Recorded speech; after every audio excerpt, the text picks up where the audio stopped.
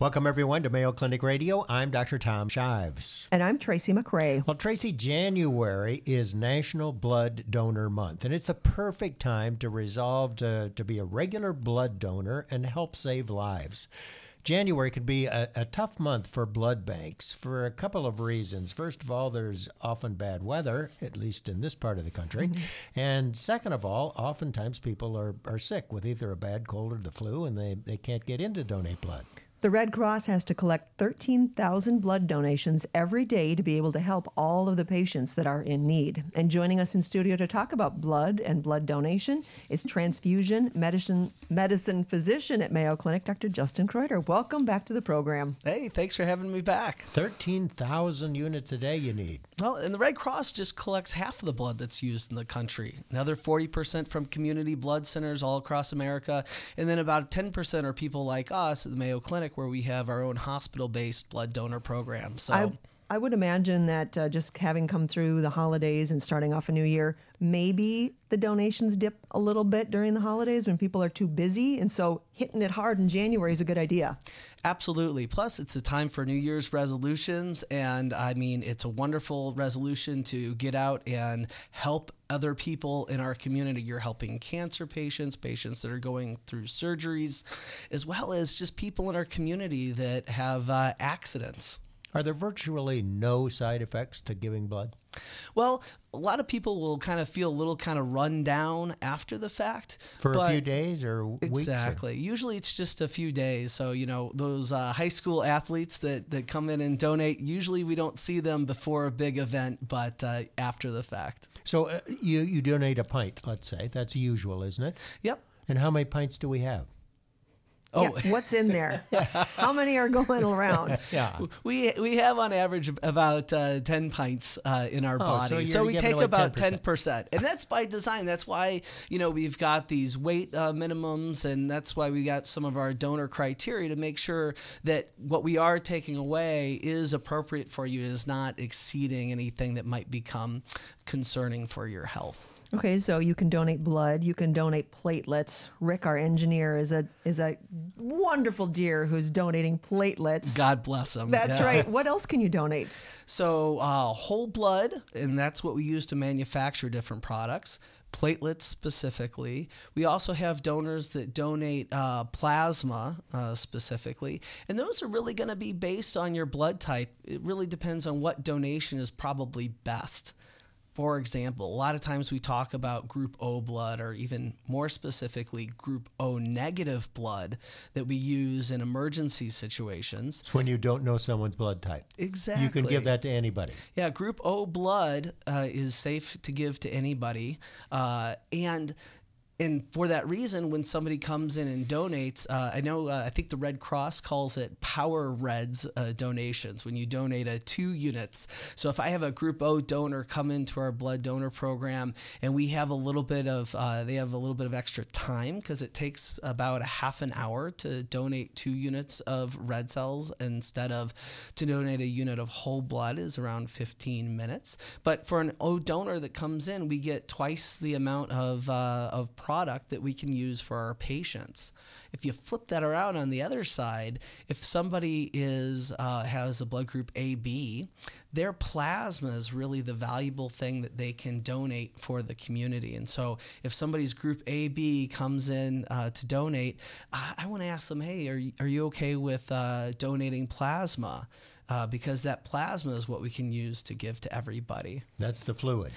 Exactly. That's the yellow kind of straw-colored stuff that suspends our red cells and our platelets floating through our bloodstream. And so why would it be better for someone to get plasma as opposed to sodium chloride, an IV with liquid?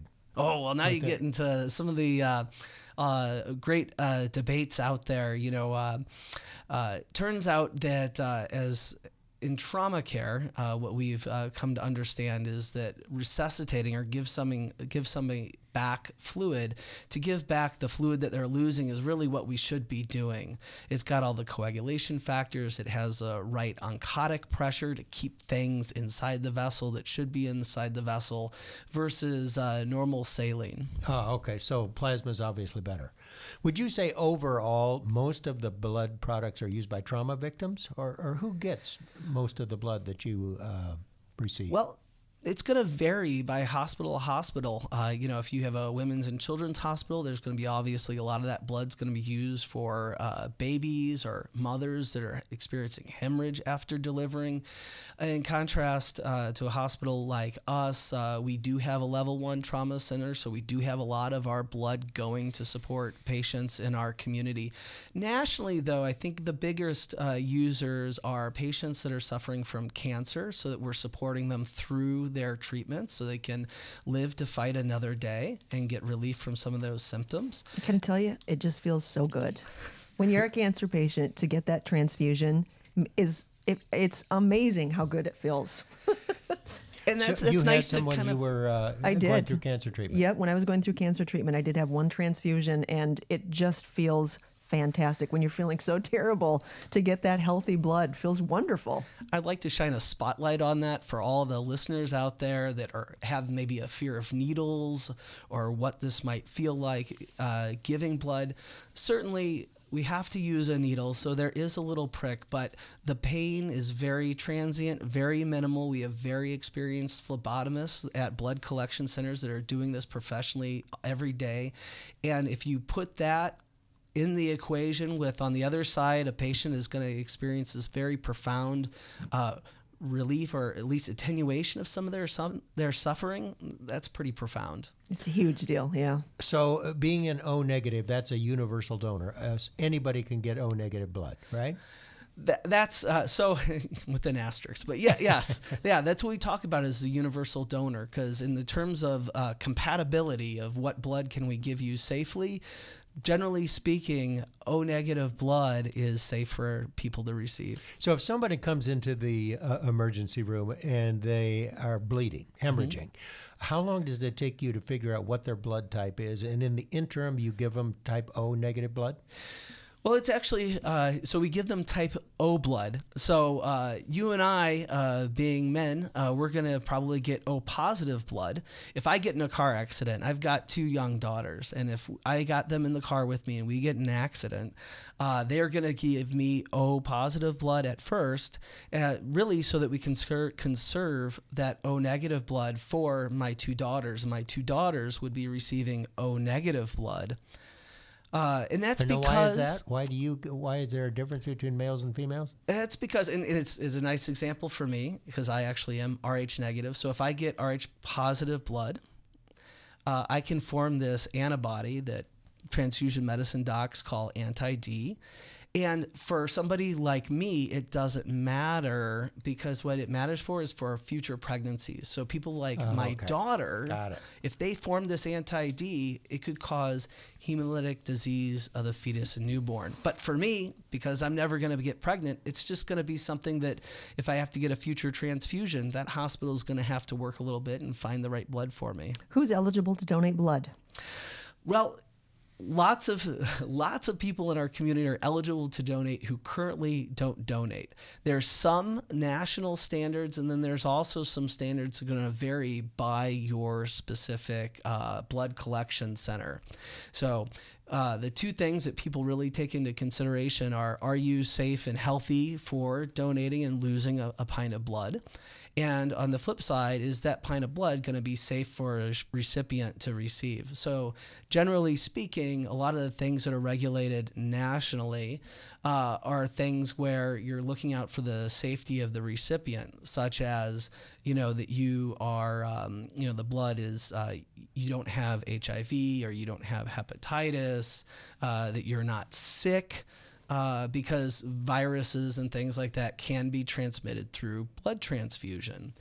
On the other hand, some of the other things that are exclude people, sometimes cancer can exclude somebody from donating, but that exclusion from donating is going to vary based on the location of the donor center, what their plan is, because that's really looking out for the donor's health and safety. So I wouldn't want to take somebody who collect them as a blood donor, and they might need a blood transfusion themselves later that week. So if people want to know more, redcrossblood.org, So is that good? I think contacting your local blood collection center. So if you Google, blood collection near me, I think that's probably the best way, because there's a lot of Red Cross, there's a lot of community blood centers and hospital-based donor programs.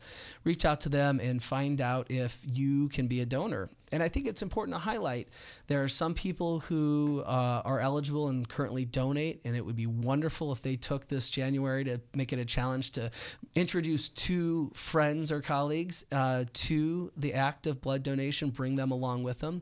If you have never donated and you're unsure, reach out to find out if you could be a donor. If you could, bring along a friend for moral support and hopefully blood donation.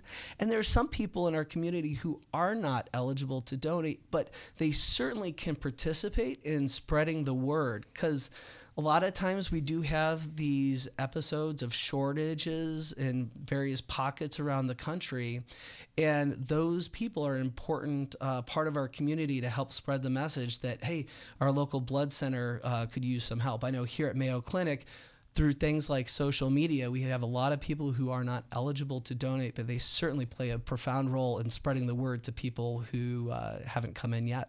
And there's a blood donor app too, isn't there? A lot of blood collection centers do have an app, yeah. Do we have one? We don't have one yet, unfortunately. We'll see you next year. Well, millions of people need blood transfusions every year. Blood donation makes it all possible. And January is a good time to become a donor because there's some issues with regard to the weather and health concerns. Our thanks to transfusion medicine physician at Mayo Clinic, Dr. Justin Kreuter. Thanks for being here. Hey, thanks for having me. Kreuter, thank you.